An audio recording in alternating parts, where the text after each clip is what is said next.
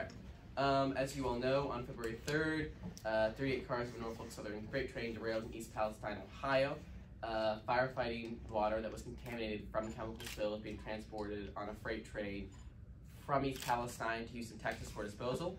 During the transportation, a train crashed into it on a track over the Jimmy Mans Evans Memorial Bridge, causing the contaminated water to spill into the Kentucky Lake/Tennessee River.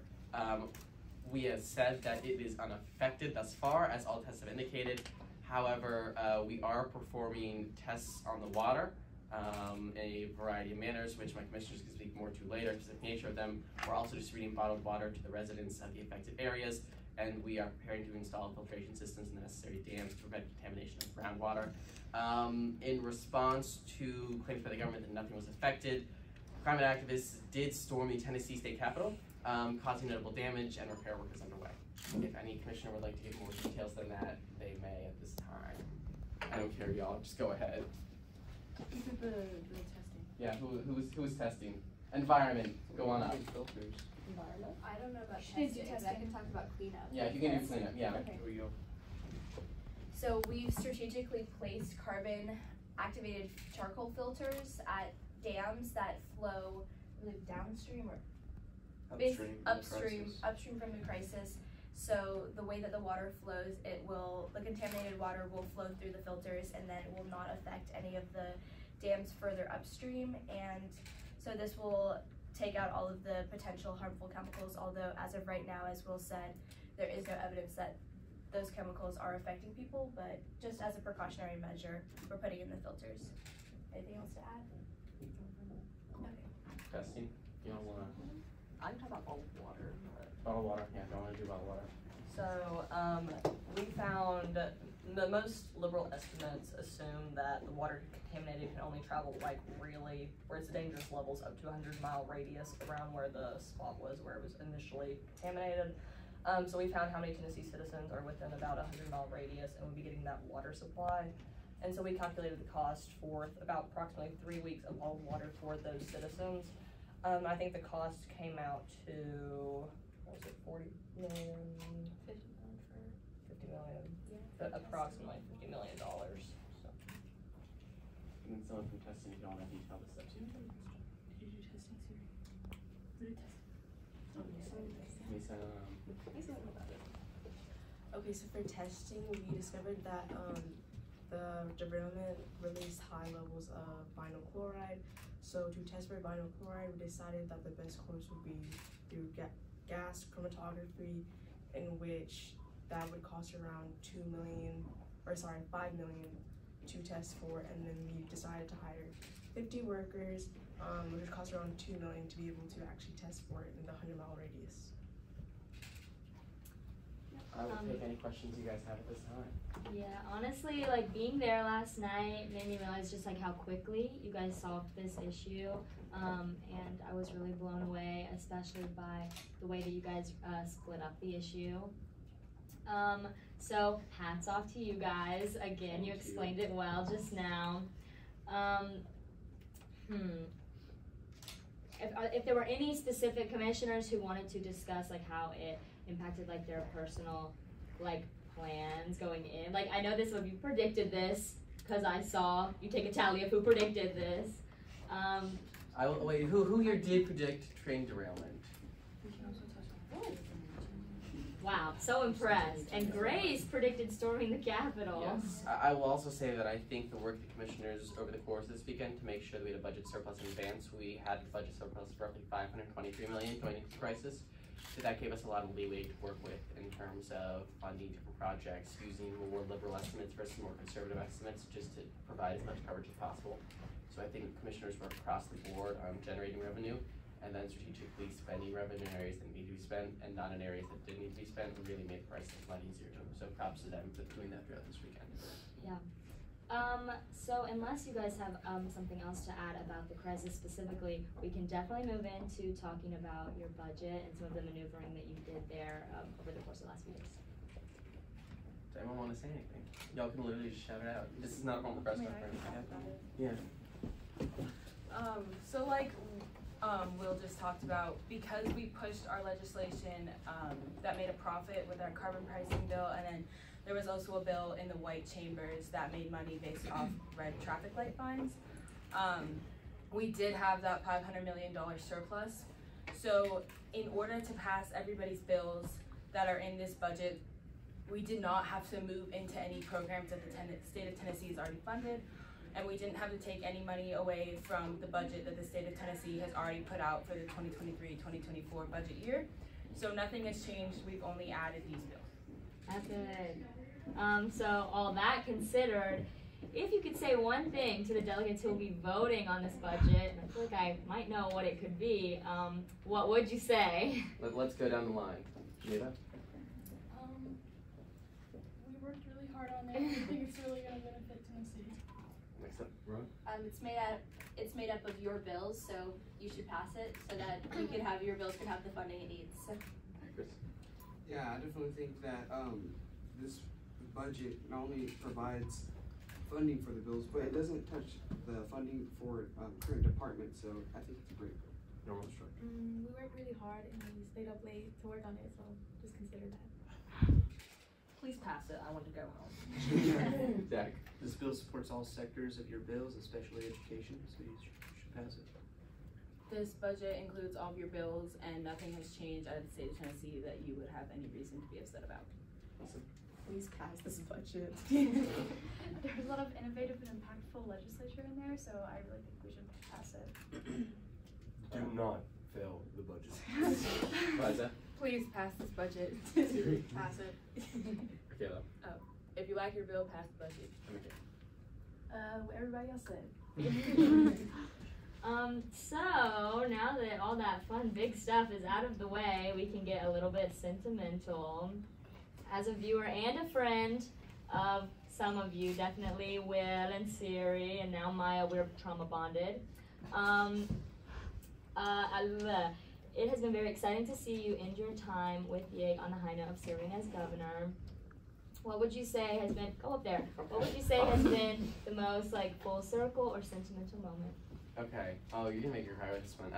Okay, none of y'all weren't with me in ICJ and MUN, but people who were with me in ICJ and MUN will know that, like, this is my big thing that I've experienced with YIG, is, like, coming in, especially during ICJ, when I literally, my freshman year, when I first started presenting, I was so nervous that I started talking so quickly, hey Gina, that I quite literally choked on my own words to the point that, like, no, like, I was, like, choking, like, sorry, like, the justices made me sit down and take a break and pause the time, and so going from that state of, like, nervousness to being able to get up here and give a press conference with, like, no rehearsal, honestly, because I totally forgot this was happening. You demanded this! Yeah, I know, and then I forgot about it until we talked, I forgot about it last night, and I was going to prepare, and then I just totally forgot, so, but being able to, like, see the same thing happen with delegates in ICJ at MUN, and then last year the legislature being White Lieutenant Governor and watching them present their bills. I've seen a lot of those delegates who started off really shy last year in White Senate, and then I've gone to, like, Red House, and there are at least 3 of them who, like, would not speak at all at the beginning of last year's YIG, and now they're, like, the fiercest debaters in there. And to know that I helped play a role in that is something that's really powerful, because I see that, like, there's a member of your press who actually was in ICJ, and she started off like kind of shy and in her shell, and then I see her, like, walking around this weekend, and it's just, like, a totally different demeanor. And so I think it really speaks to the impact that this program has on people and the confidence that it gives them, and to know that I've helped at least in, like, some small way give that confidence to people. That's something that, like, just makes my heart so happy. Yeah, for sure. And I feel like we that's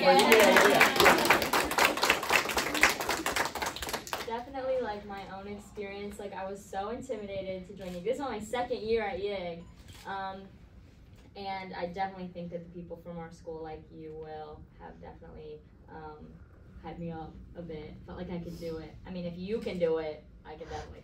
Wow. Wow.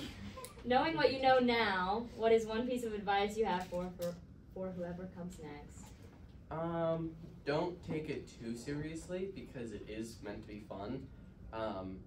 Understand the powers of the office, but the limitations of it as well. there's definitely a strategic game to be played in what you do and when you do it, and it's all about learning how to demonstrate the power in an effective manner that isn't also tyrannical. Because nobody likes a tyrant, but nobody likes a weak leader either. But at the same time, I say don't be too serious and enjoy it, but like it does require planning. It does require a lot of preparation. So yeah, just I was balance blown that out. away. On the first day, seeing you and Maya with all your folders and your Post-its and your big spread out, I was like, ooh, glad I'm not doing that. Okay, anyone else want to ask questions? That's all I got. Okay, so this question just for my friend, because he said he wants to be governor in 12th grade. What would you say is probably the hardest part of your job? Like, the part that you struggle with, but that you love?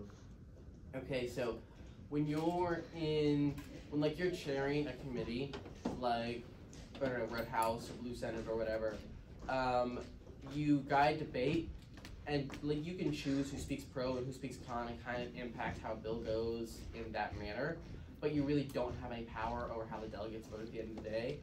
As governor, you really do, because, you know, I have my 13 awesome commissioners as chief of staff who can go out and lobby for bills and, you know, kind of just not decide their fate, but strongly impact what happens. And so there are a lot of great bills in the bill book that my commissioners came to me and said they're well-intentioned, but they have these issues, or they're well-intentioned and they cost a lot of money that we don't have to spend. That's always going to happen. That's just the nature of bills at this conference. Like, it's nothing new, it's nothing personal, it's just how it happens. And so going out and deciding what those bills are going to be, and then being okay with that decision, you know. At some point you're like, there's a bill, you're like, I see the purpose and I respect the delegates' time and energy, but it's either going to have to get vetoed or it's going to have to get lobbied against.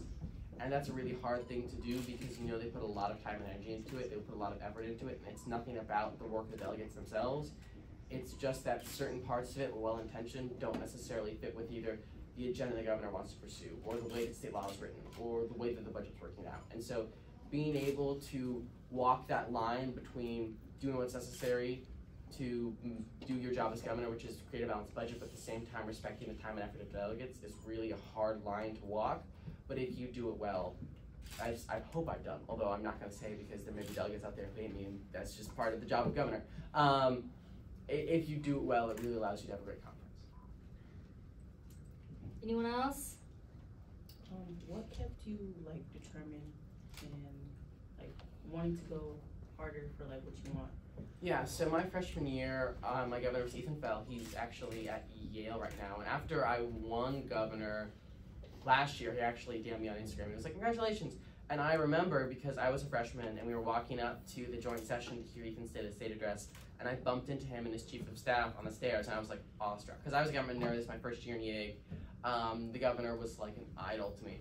And I just remember like seeing this person who had this powers walking around with like commissioners and chiefs of staff and a chief of staff, and like they were literally directing how legislation at the conference went. It was very clear that, you know, people think, hi Ethan, people think that this is like a mock conference, mock legislation. I've touched on a number of times how it isn't, but like even within the mock conference, the power of the governor is something that is there. And so I saw that it was an opportunity to really like impact positive change. And it's gonna sound weird, but like I felt determined enough that if elected, I could do a good enough job that I wanted to, because I knew like I could help other people. And so I think just seeing an inspiration of how like the governors before me, Ethan, Lucy, and Comfort, really took the job seriously, and how much effort they put into like giving delegates a good conference really kept me going, because I wanted to do the same for the delegates that would follow me, so I could serve that role as well for them. Very well said. All right. Is that all we got? Awesome.